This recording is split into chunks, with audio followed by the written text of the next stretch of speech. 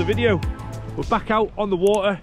This time we're on a SIB, soft hull inflatable boat, my new one. So as you know, I had an Air Deck V 3.8 meter, and now I've got this little beast. Looks like something the bloody SBS would be using. Just needs a machine gun on the front there. But yeah, it's the Pro Carbon 365 by Boatworld. This boat has got so many extras, which I will show you. As you can see, we've got a bit of a northeasterly breeze today, so it's not the smoothest. I was going to try and do a top speed test, but we'll have to see, because I'm getting bounced around like you wouldn't believe.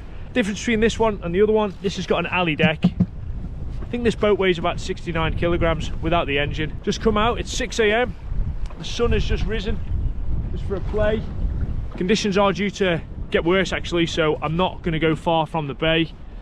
Got more of my safety gear as per usual. What an absolute delight. I have to say, I'm really digging the SIBs at the moment. I've got a Warrior 165, which is a fiberglass boat, but the SIB for me is just so versatile. Roll it out the van, take it wherever you want, and that is just ultimate freedom. We're going to cane around the bay, have a little play, and then I'll bring it back in and I'll show you some of the features and discuss my thoughts.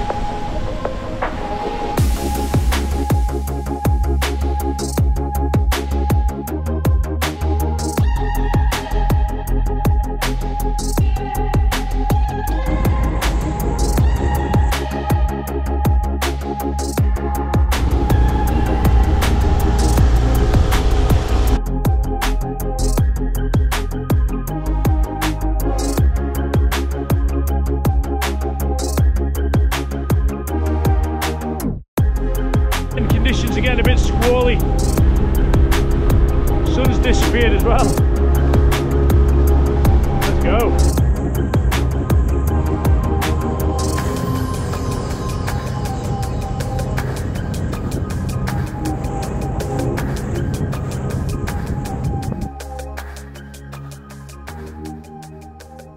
So I've got a fish finder on this. If you watched my last kayak video, I took this fish finder out on the kayak.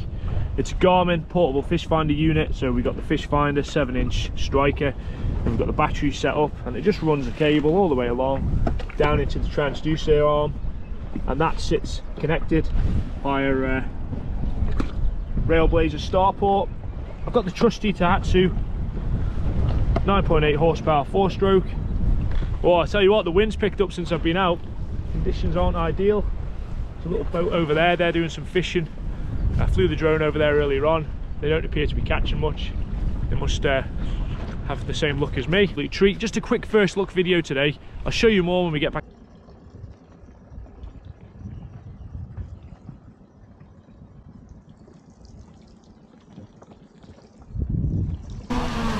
Just tried a bit of a speed test, got about 13-14 knots, but conditions are not favourable really. I'm getting bounced around a bit too much, so I didn't want to push it any further than that. So we'll do that on a flat calm day and do a comparison to the Air Deck. Right, start her up.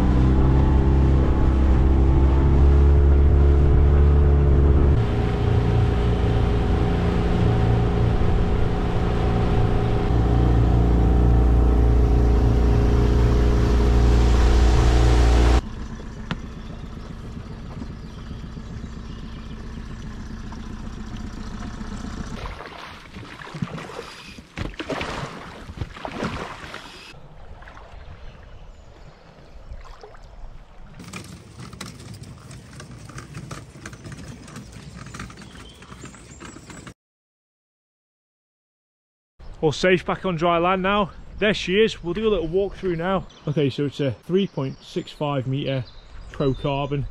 The material on this is some sort of like extra roughy tufty latex 0.9 mil, so it's a bit more suited for what I'll use it for like wild camping, etc. Okay, the transom is made from glass reinforced plastic. So a mate of mine, Jason, who knows these boats, told me that this is the one because it's slightly longer. It's like 17 inches or something. Whereas on the Excel boats they're a little bit smaller, and the boys with the engines are struggling a little bit, but she is pretty thick. Like I say, here's the this is an extra. Obviously this is my transducer mount, just on a Railblazer starport there, which I screwed in last night. Okay, right, the trailer. I get asked loads of questions about this trailer. So this is a sup rod trailer. Everyone seems to really like these, but I don't know if I'm a fan anymore. The reason being, when you put it down a slip, this floats so easy, and it's a nightmare for getting it underneath your boat when you're trying to recover it. But it does fold up super small, so I do get it. There is a link for all this and any extras in description. Right, let's carry on. I've shown you my engine before. It's a 9.8 Tohatsu. That's done about 20 hours now. Need to tidy this cable up. So yeah, it's a nice carbon material. It's got grab handles at the rear. It's got like a nice rope along. I think all that's fairly standard. Got your oar attachment points there. Yep, there she is, another grab handle, and these as well. These will be good for when I free dive off it and I'm trying to recover myself. I'll just pull myself back in. At the front, you've got another handle here. I don't like that logo there. It just looks a bit cheap, I think. The rest of the boat looks amazing. So yeah, personal preference, not a huge fan. All these mounts, by the way, I'll talk about these in a second. So these, that is actually a Railblazer mount, but some of them are a brand called Barica, which is like an alternative brand. Pretty good, more or less the same, but I'll talk about them shortly because it might be a handy tip for anyone who's, like me, got both. Weighs 69 kilos without the motor. 2 aluminium seats which can be slid up and down. I didn't really feel like I had them too secure, so I'll need to work on that. They were sliding a little bit. Fuel tank, aluminium floor, which is actually pretty good.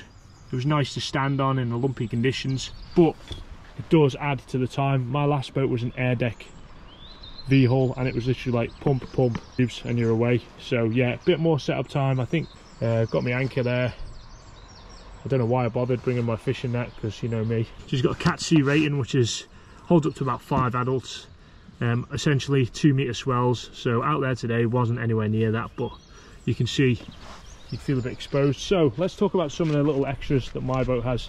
So like I say, it's got these mounts everywhere, and these are 2 different mounts. So that is a Railblazer mount, which my Warrior, which is over there, my Warrior is kitted out with all these.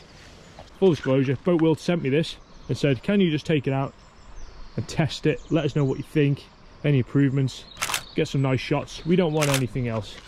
So yeah, but I ended up buying it off them because when it arrived and I inflated it, I thought, I'm a massive fan of that. That's a bit of me, that. So this is my boat, I've paid for it with my own money, but this is the one they had at the show, so it's got all the extras on. It's never seen water until now. So this is a Barica Fast 10 mount. So essentially you put your accessories in, click it in, lock it in, yeah? So you'll see that, what have I got? I've got a cleat over here. In fact, that whole rear arm is held on with that, so let's get to that. So yeah, unlock it, lift it out, yeah? So these can go anywhere, there. So there's a little cleat, lock it in, it's not going anywhere. And the same, this whole unit at the back is held on, and it's all quite adjustable. It's lovely actually. So just to demonstrate, there you go, like so. If I wanted to move that to say here, there you go, she's in. So yeah, all very adjustable, quite nice. But I've got pretty much every conceivable Railblazer thing you can imagine. I use them on the kayak, I use them on the boat, the transducer arm, everything. They're all linked to it. So what I wondered, and thanks to John, by the way, the guy who lives just there, he sorted me out. So this here is a Railblazer camera mount, and what I've done here is, it's nice to know that that wasn't locked at sea, handy. Already lost one GoPro this week, better not lose another. Okay, so, oh no, it was locked, right. So what I found is, this is a Railblazer top, and this is a Barica Fast 10 mount at the bottom. So you can take the top mount off and screw the Fast 10 out, and screw the Railblazer mount into there. You might be wondering, these are not they are not compatible, the stars are different. So yeah, well, there we go. So if you've got both like me, you don't need to worry about spending a load of money. You can just do adjustments if you've got spare starport adapters. Paddles seem pretty good order, nice and light. I did have the fish finder here. This is the portable unit. I showed that in a previous video, which I'll link here if you're interested. But yeah, this is nice. I quite like this. I think for like what I want to use this boat for, like wild camping, etc. You know, put my anchor light up there and attach all sorts to it. So that's going to be pretty good.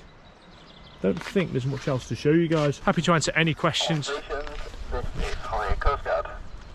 For the Maritime Safety Information Broadcast, Always handy having a VHF. So setting this boat up for me took about half an hour, 40 minutes, but it's the first time I've ever set up an aluminium floor SIB. So it took a bit of getting used to. Into the bag, got the seats, that's the floor with the oars, and there's the boat. I put the floor in when it was deflated.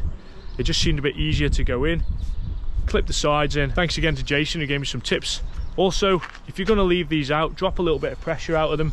This seems to do the job. And when you're inflating the keel, so this bit here that goes around the boat, I lifted my boat up a little bit and it took shape a lot easier, and I think it was a less stress on it, so that's always good. Anyway, that's the first look at this boat, guys. This is going to do some 24-hour overnight camping, exploring missions, pulling up to beaches, going into caves, free diving off it, maybe diving off it. It should be pretty good. Super stoked with it. So thanks again for watching this first look video, and you'll see plenty more of this on the channel. And I haven't forgotten about the sharks, but if you can imagine me chumming on this thing, something coming up and taking a bite, it wouldn't be a good day. Right, I'm going to tidy this away. Thanks guys, as always, stay safe and I'll see you again.